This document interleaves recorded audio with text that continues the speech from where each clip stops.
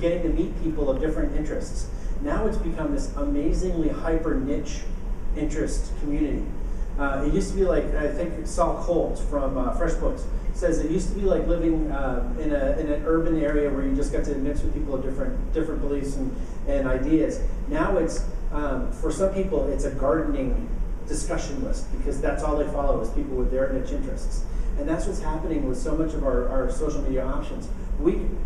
Netflix, Hulu, and Amazon Prime are our TV stations now. We are teaching our kids right. We're teaching them A-Team, MacGyver, Remington Steele, and The Scarecrow and Mrs. Hing because we want them to know good TV.